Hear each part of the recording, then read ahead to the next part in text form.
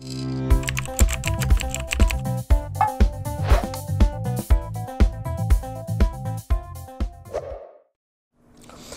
a chess player, frequently when my opponent plays something new that is not very well known and it's new to me in the opening, I don't feel really confident about it unless I see that he has made a mistake and there's something I can take advantage of.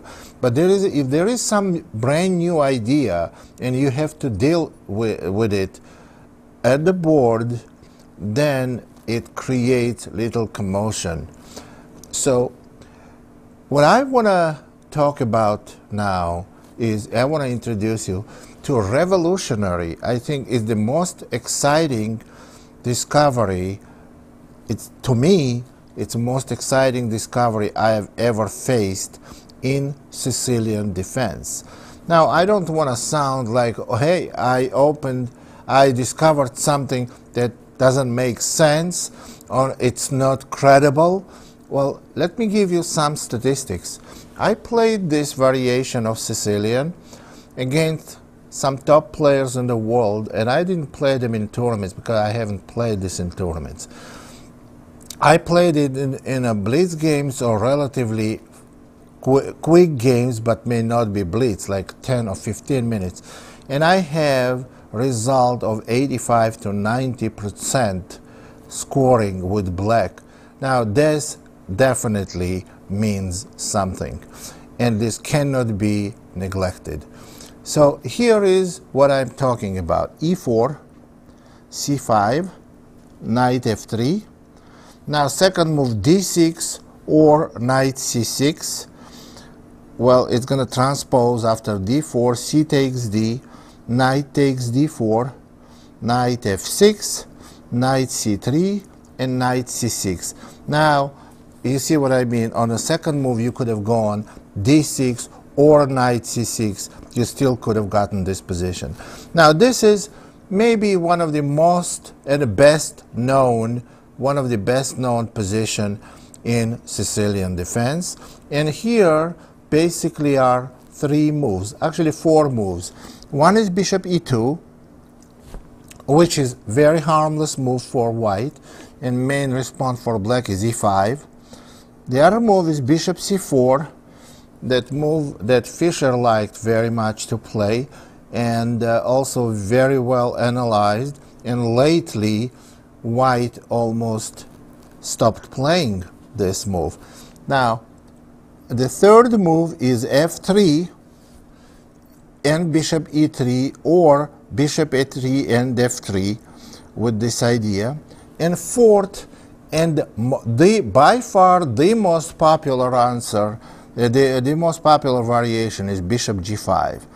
And this is the move I want to talk to you about.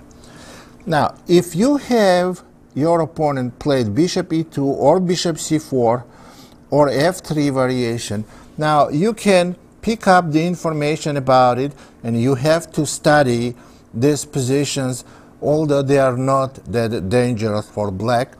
But what I want to discuss only the main variation, which is bishop to g5.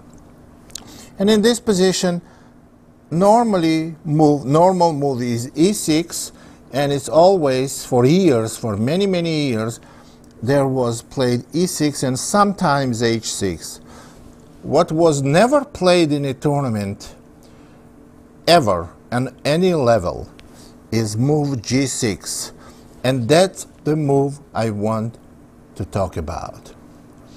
Now, this move seems extremely anti-positional and bad.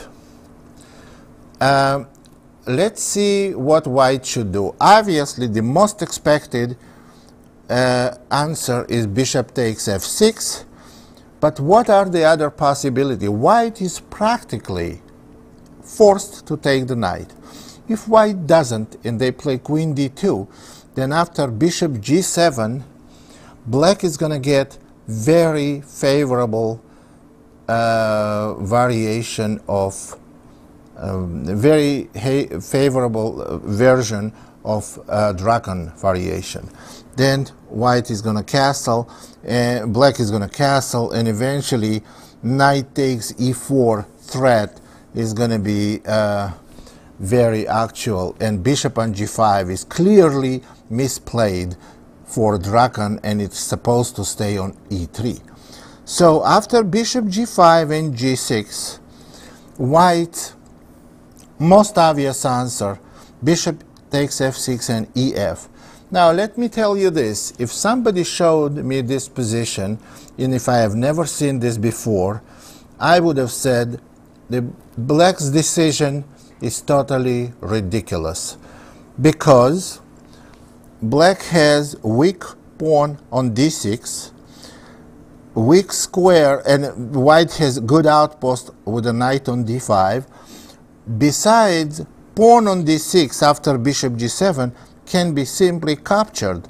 So what is black's gain? But the deeper you analyze this position and more carefully you look at it, the more sense this position makes.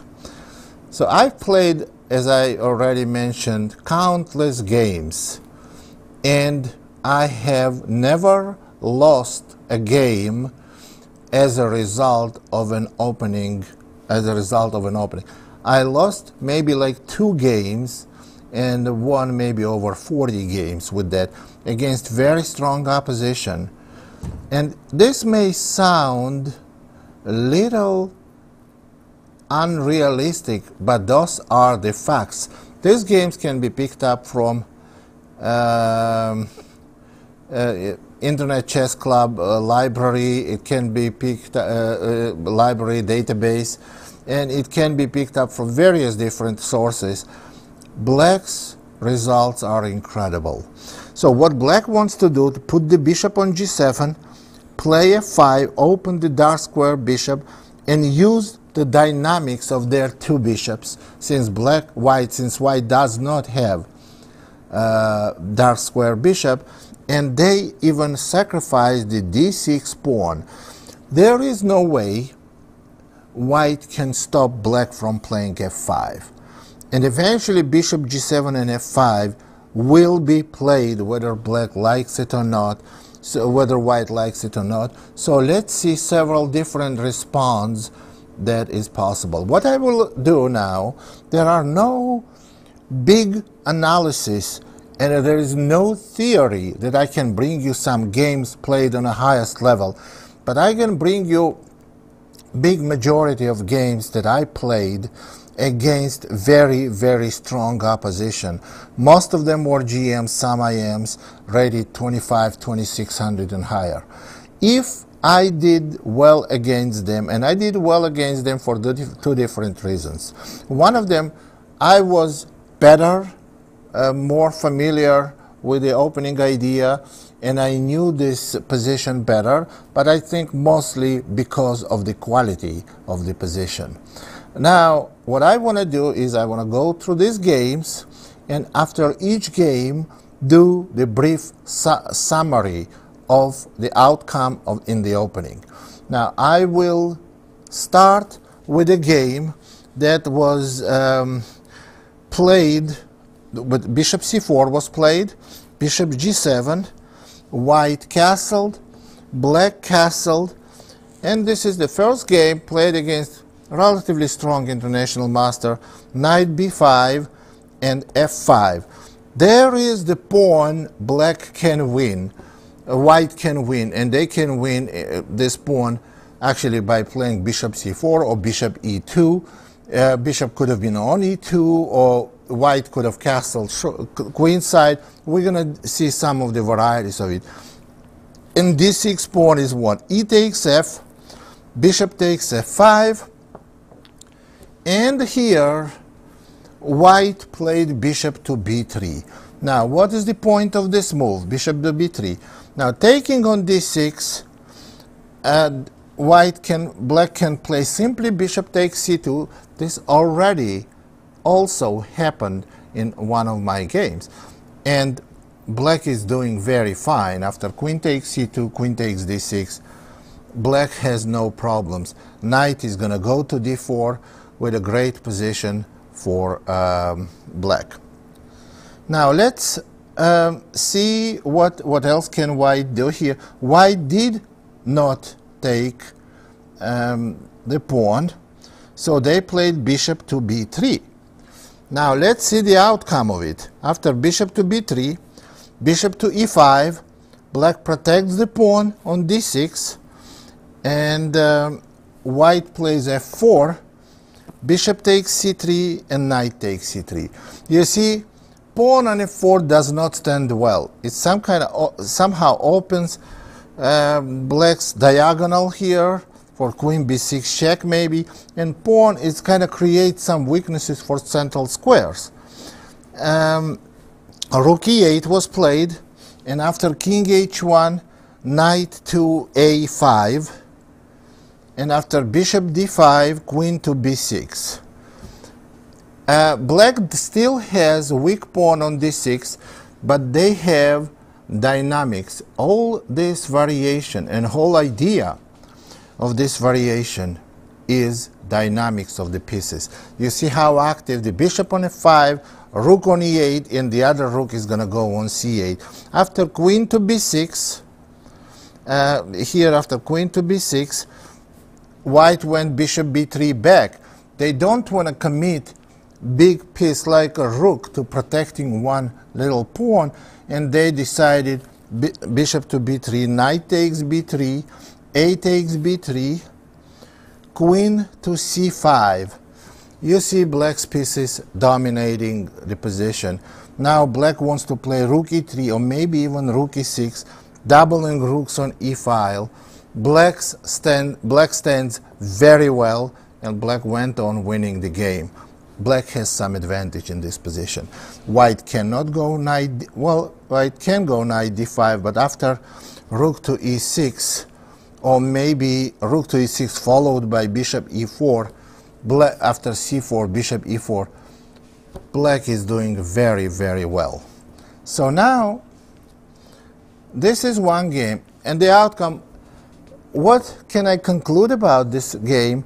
That black did activate their pieces, and white never won the pawn on d6. Now let's look at some other ways. There are many different ways white can try to get an advantage. It looks very promising for white, and as you go through the possibilities, you see that advantage is more and more difficult to get for white as you analyze those positions. d4, cd, knight takes d4, knight f6, knight c3, knight c6, and bishop to g5. Now let's look at another continuation. Bishop takes f6, ef, and one of these strong players here played bishop b5. Move that makes sense. Bishop d7, white castled, bishop g7, knight d2, e2, a6, bishop a4, and bishop e6. And after knight f4, black castled, knight takes e6, f takes e, and this position after bishop b3 and queen e7, queen d3, f5. Black is doing very fine. This is the second example where white did not win the d6 pawn, and both times black got very good position. You see, knight is going to go to e5, possibility of playing e4, f4, knight e5, and f3. Black did very well. This is the second game with the same exact outcome. White did not win a pawn. White cannot get an advantage. Now, there are a couple of other possibilities to play for white not win a pawn.